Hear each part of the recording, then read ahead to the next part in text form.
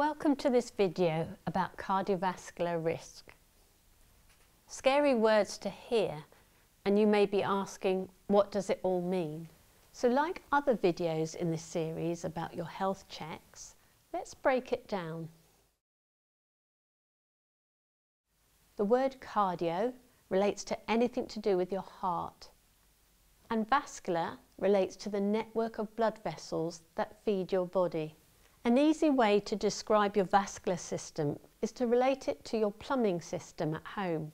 All the pipe work around your house is your network of blood vessels, and these feed into your radiators, but this could be your organs, your heart, your brain, your kidneys. In health terms, your cardiovascular system relates to the health of your heart, brain, legs and feet. Your cardiovascular risk, or CVD risk, relates to your risk of having a heart attack, stroke or vascular dementia. That can seem scary and stark, but the important thing to understand is that there are positive things you can do to reduce your risks of these conditions. CVD risk is assessed by looking at a number of factors together. It basically pulls together many things from your other healthcare checks, which we cover in other videos here. The factors that can affect your risk can be separated into two sections: the things we can and the things we cannot change. We cannot change our age, gender or ethnicity.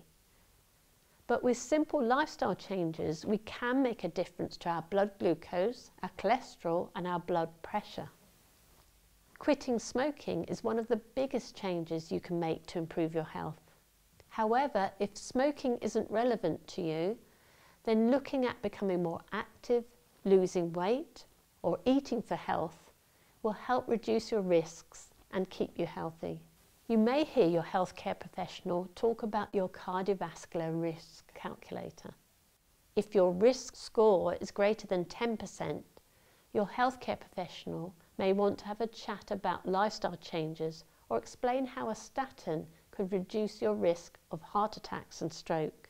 To prepare yourself for this conversation, you may want to find out more about your risks and think about the questions you may want to ask, or look at the lifestyle changes you feel ready to make.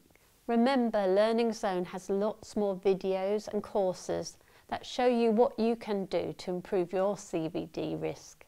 So we look forward to welcoming you to Learning Zone as you continue your journey to a healthier you.